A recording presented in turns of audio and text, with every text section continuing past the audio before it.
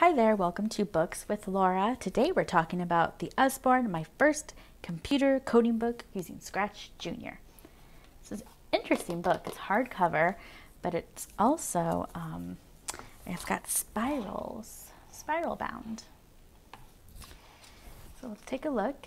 As all of Usborne nonfiction books are, they did work with a consultant to make sure that the information is factual, but also written so the way that little minds can understand it.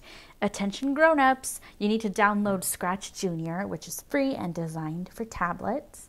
There's about 50 pages in this book. Meet the computers.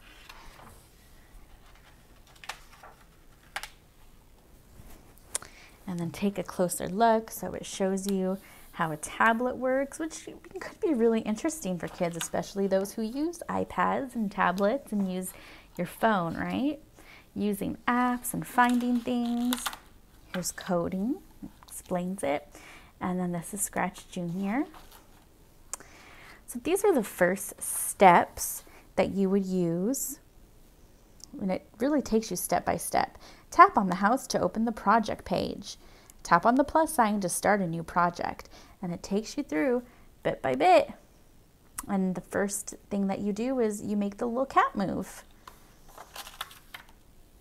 And then it has more moves that you can do. Buttons and blocks. It breaks down what everything means. Noisy farm. So then they have some new scenario for you to do. And this time you're getting a bunch of little animals and you're adding sound to it. And then they tell you that you can make it loud or you can make it soft. And they really break it down step by step to make it fun for the kids. Here's driving along. Find out how to change speeds and create a road scene with moving traffic. So it's really fun. Here's painting things. Waggly eyebrows, painting backgrounds, using photos. So they really get advanced for the kids as well. Here's a birthday cake. Discover how to use looks blocks to make candle flames flicker and blow out. I think kids will be so excited to create their own effects and things like that. Here's a pet monster. They use messages to make a monster do things when you touch different things on the screen.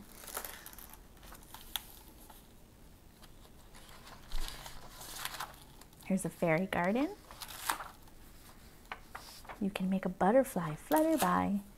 Here's a space flyer, and it teaches kids how to make a space game. And the cool thing is once the kids learn it one time, they can take this and create their own kind of games. They don't have to just completely follow along every single time.